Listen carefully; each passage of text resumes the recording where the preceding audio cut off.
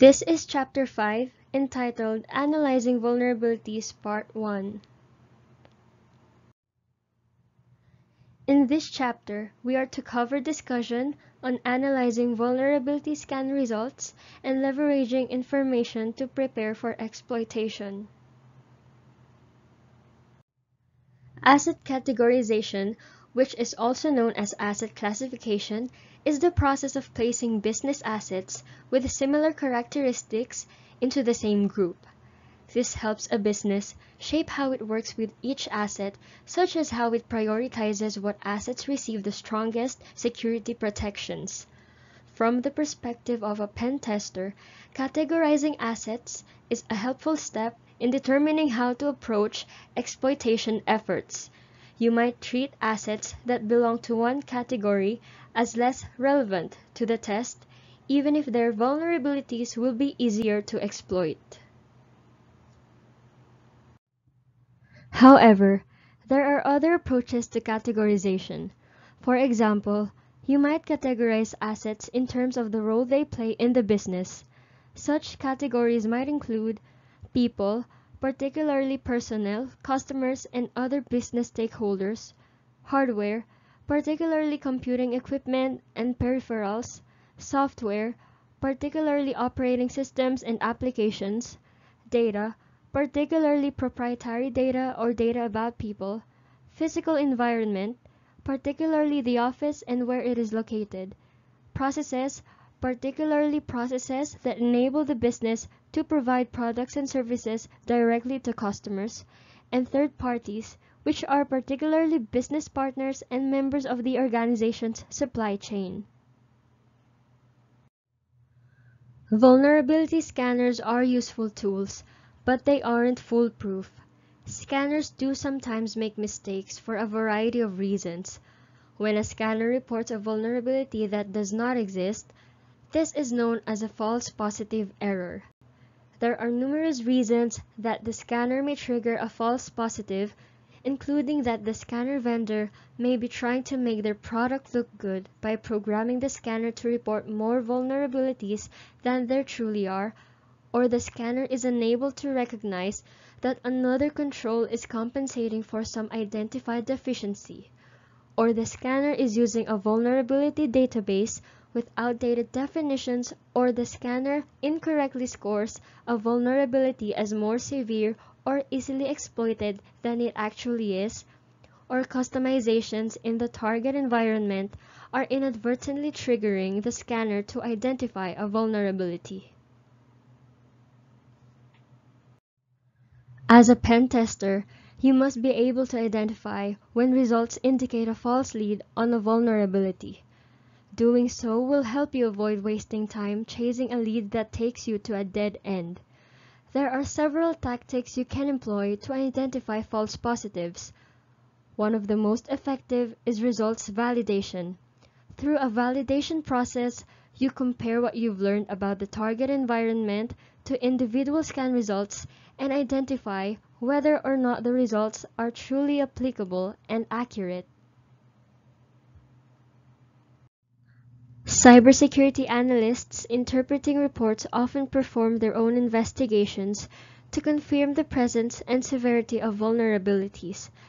This process of evaluating and ranking vulnerabilities in terms of the potential threat they may pose to the organization implies that some action can and will be taken to minimize this threat. Adjudication is useful because it is one of the most important factors that will influence how you prioritize your exploitation efforts with the goal of maximizing the test's efficiency.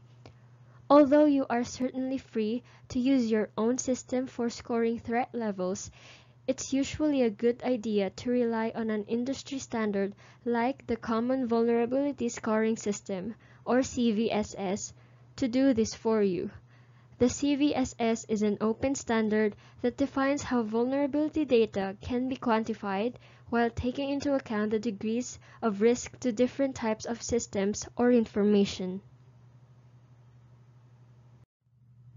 The Common Vulnerability Scoring System, or CVSS, is an industry standard for assessing the severity of security vulnerabilities. It provides a technique for scoring each vulnerability on a variety of measures. Cybersecurity analysts often use CVSS ratings to prioritize response actions. Analysts scoring a new vulnerability begin by rating the vulnerability on 6 different measures, which are access vector, access complexity, authentication, confidentiality, integrity, and availability. Each of these measures is given both a descriptive rating and a numeric score. The access vector metric describes how an attacker would exploit the vulnerability and is assigned according to the criteria shown in the table. Authentication metric. The authentication metric describes the authentication hurdles that an attacker would need to clear to exploit a vulnerability and is assigned according to the criteria in the table. Confidentiality metric. The confidentiality metric describes the type of information disclosure that might occur if an attacker successfully exploits the vulnerability. The confidentiality metric is assigned according to the criteria in the table. After you rank vulnerabilities by threat level or consult a service like CVSS that does this for you, you'll need to decide what vulnerabilities to dedicate your time and money on. After all, your deadline and limited budget will likely prevent you from testing every single vulnerability out there. By prioritizing vulnerabilities, you determine what vulnerabilities get the most attention when it comes to doing further research on how to exploit them. This ensures your time and money are being used effectively. As mentioned earlier, the results of your adjudication will have a large influence on how you prioritize vulnerabilities. Vulnerabilities marked critical will be the most attractive targets and may end up being the easiest to exploit. However, it's not always as simple as sorting by rating and then proceeding from there. Sometimes, you'll need to strike a balance between the likelihood of exploitation and the impact of that exploitation. As you analyze vulnerability scan results and observe the target environment, you will encounter recurring conditions and/or common themes. This can be a lax physical security, employees not following corporate policy or best practices, lack of adequate cybersecurity training, lack of software patching and updating, lack of operating system hardening, poor software development practices, use of outdated networking protocols, or use of obsolete cryptographic protocols. By identifying common themes like this, you may stumble on a pattern of behavior. This pattern could extend to assets that you haven't yet tested or hadn't planned on testing. If you plan on testing them in the future, you can make certain educated guesses and assumptions that can make your job easier or lead you down certain paths that you otherwise wouldn't have taken. Ultimately, identifying common themes provides you with a more complete picture of your target environment and its weaknesses.